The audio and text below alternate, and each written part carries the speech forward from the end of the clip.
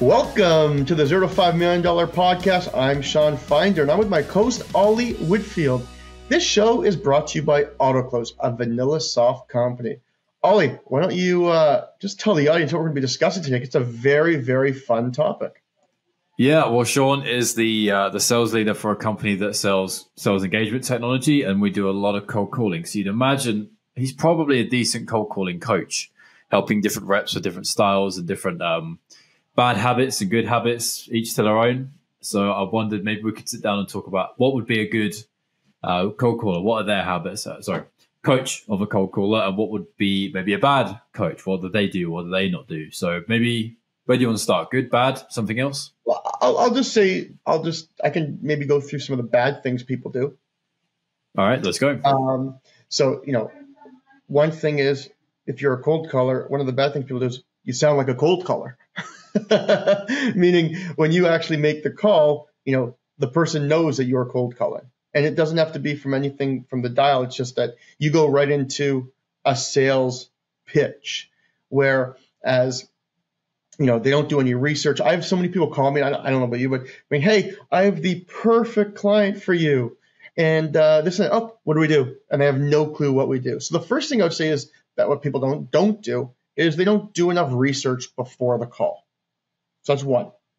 I would teach them how to research, what to research, how to find different nuggets, because nobody's really going to want to talk to you unless you've actually done some work.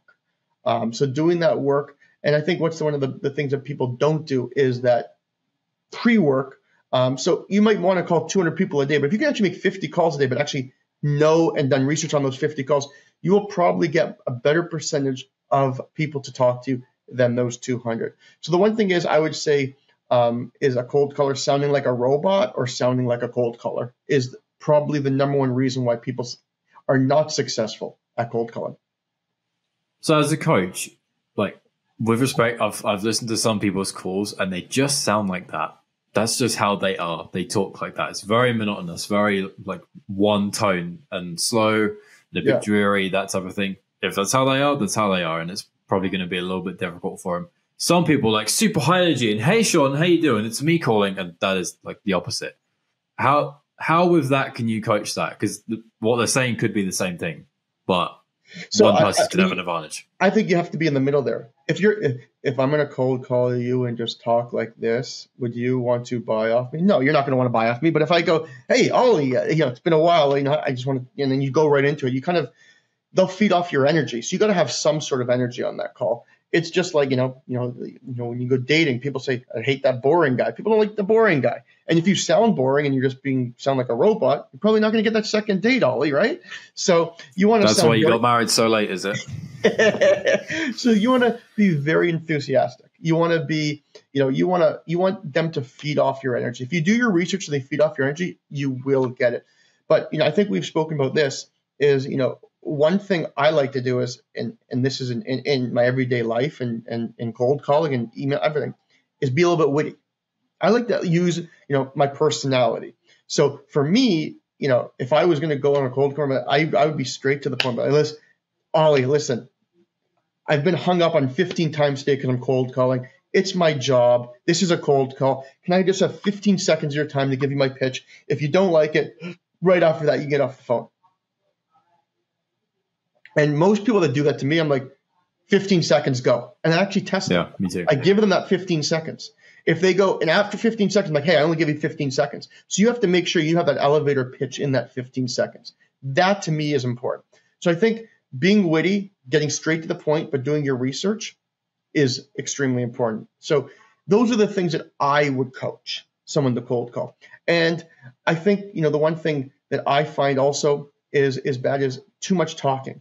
Even though you're cold calling, it should still be a 70, 30, 80, 20 split where they're doing the talking. But hey, Ollie, is this one, is cold calling an issue for your company? No, we're okay with that. Oh, so what other channels you like? And just start asking different questions. The longer you ask questions, it's going to be either A, they're going to be like, can I get off the phone? I don't want to talk to you. Or they're going to be answering your questions. So you're going to get to know more about them. And then when you ask those 3, 4, 5 questions, one of those questions actually might end up being a pain point or a challenge. And then now you've really locked them in. Be like, oh, oh, you guys do solve that. So I think you got to ask as many questions, but be a very good listener. Yeah, and oftentimes the questions up front are just being brushed away. They're not truly being answered like genuinely, because why would you sometimes? But yeah, being able to ask those questions and follow up and just carry that off without having stage fright or following the script too hard, I think is important. That oftentimes as well. I think I've seen poorly coached reps delivering a crappy script are going to do a bad job. There's nothing they can do about it. I've had, just like you said, when you kind of want to have that 70-30 split where you're not talking all the time, obviously you're going to have to partake in it and you're going to have to steer the conversation. But I hate that feeling when I'll give you 30 seconds. You're talking on the phone and then they take like 3 minutes. And all the while you're just thinking, I want to wait until you're done talking so I can tell you that's not 3 minutes and I'm off. But that's so annoying. And people often say, I've actually had the most recent one, which is unfortunate for them. They literally told me what year the company was founded, what previous companies the founders have worked for, how much they raised on the stock market. I'm like, I don't care, like at all. That's not even being rude, but that's just a crappy marketer who's written the scripts and they're just following it because there's no one coaching them to do better. So it's funny you said something there, scripts. And personally, I hate scripts. Really? I do.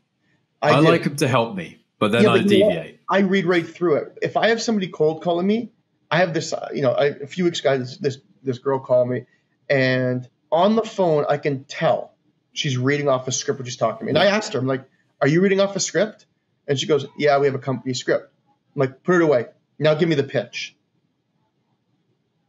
Because if you're reading off a script, again, it sounds like I'm sounding to a robot. I'd rather somebody give me the pitch, screw up on the phone, but learn from it, and then go again and do it. Because every time you do it, it might be a little bit different. You might find a different way to say it. But I hate when I actually hear it, and I can tell. I know when somebody's reading off the script right away. And I call them out. I go, put your script away, just give me the pitch. Give me the 30-second pitch. And the problem is, because they're so used to a script, they actually can't explain their product or service in 30 seconds. And they don't really know what their product is because they're so used to reading off the script. And when I ask them to give me 15 seconds, what do you do? They still don't. Like, I'll be like, okay, but still, again, you've talked to me for 25 seconds. What do you do? What do you sell? What service do you provide? And it still happens. That's just bad coaching, though, isn't it? That's you're enabling people to lean on a crutch forever and too hard. Whereas at some point, yes, start with one, absolutely, because you don't understand how to articulate the value prop. So you have to start with it, like point blank, is at least in my opinion. But then to get away from it. So at one point, like maybe you're 2 weeks in your new job and you kind of feel like you get it. Maybe try some, or at least role play some where you're not doing it at all, but you're kind of like close to it, give or take. And if you mess it up, that's cool. You're 2 weeks in and it's role play, so that's fine. Yeah, but I just feel like, when you do it, it just, they're also, let's use this example. Here, I have a water. I'm going to cold call you and sell you this water. Here, Ollie, I'm selling water, blah, blah, blah. And then as a prospect, be like, oh, what's inside the water? I don't know. That wasn't on my script. Oh, what's the water made of? Where do you make the water? Where's it produced? I don't know any of those answers. That's what happens when I go on a cold call and I start asking questions. They just know what they're selling. They know the product or service, but they know nothing about it. So anybody that's going to be interested is going to ask you 5-6 questions about it, and you won't know the product knowledge or the service provider. And the script branching will probably be a rebuttal to tell them, well, if you book a call with my account executive, they will be happy to answer your question. And that's a really crappy way of saying, well, I don't know, I'm just sort of paid to crank out the dials. And that's like a whole like sales team setup thing, not particularly the caller themselves, but yes. Exactly. So now what do I do? Some of the best cold callers do? I would say the best cold callers, definitely do the research. 2, they handle rejection and objections, right? Good cold callers know it's a numbers game. You make 10 calls, 100 calls, 50 calls, you're going to get a certain percentage of the call. So not getting discouraged throughout the day, but as I said, and not using a script. Being yourself, showing your personality on the phone is the best way to do it. Also knowing how to answer questions precise within seconds, not minutes, within seconds, but then ask the right questions. That's what makes a cold calling success. And what you said was one of the greatest points. I hate it. Like I sometimes get people, they'll ask me a question. Oh, let me introduce my AE, or I'll get someone on LinkedIn and they'll be trying pitching me like, oh, my CEO wants to talk to me. Well, if your CEO wants to talk to me, they can message me themselves. That's such a dumb pretend thing. That's never ever the real ever. And even so, you've never heard of them, so you're like, who cares? I'm not going to mention a name on the podcast, but when I was the owner of Autoklose, I reached out to a very big sales influencer. He helps a lot of SaaS companies, and I wanted to get a quote to kind of help us out, with scaling. And I filled out a form and said, hey, love to learn more. Like I'd reach out, and he had one of his reps or someone call me and say, hey, before we give you a call with so-and-so, I'll be working with you and I'll give you, no, but I want to talk to this person. I want to speak to the CEO of your company who does this for a living and helps SaaS companies scale. He's like, well, I do the call. I'm like, if he doesn't have 5 minutes of time to talk to me, then I don't have time to give him my business. And do you know they still wouldn't give me the call? And a week later, the CEO messaged me saying, hey, I'm just, I'm very busy. Well, if you're very busy, I don't want you helping me. Well, you're just going to pawn this off to somebody. So it's the same thing with cold calling. I don't want to hear that you're going to introduce me to an AE. I don't want to hear that you're going to have your CEO reach back out to me. I want to ask you then and there on that call what those questions are. Yeah, I think that's a business model problem, but I know what you mean. You kind of want to, it sets a bad vibe, doesn't it? Bad precedent. So it shows like, what, do you think your CEO is more important than me? Do you think he's on a pedestal to me? Do you think that I have to wait for your AE's time to come to me? No. I just think I want to ask you some questions right now. I want to be pre-qualified right now on the cold call. Pre-qualify me now and tell me you are a good fit or you are not a good fit. That's what I want. I don't want to take another call. I don't want to have to book another demo. I want to know right there and there. So a lot of that is like competency and skill as a salesperson, and plus the confidence, I would say. You've got to have some rope to be able to do that. And in some cases, like you just said, you're just like not allowed. Process-wise, you're not allowed. Yeah. So in terms of the coaching coaching someone who's decent to get better, let's say they're doing like the water bottle example you just did there. They're doing an all right job. They're deviating away from the initial script that they've had to learn from. So what are you doing to coach somebody? You taking their calls once a week or month, that sort of thing, or picking out some good ones and some bad ones and calling out highlights, trying to sort of help them emphasize good and bad bits? Or are you setting a precedent and helping them stick closer to it, or what? So, to coach them originally, what I do is I always like them, before you make one cold call, you're going to cold call internally. You're going to make calls internally and get to actually do the call or dummy call.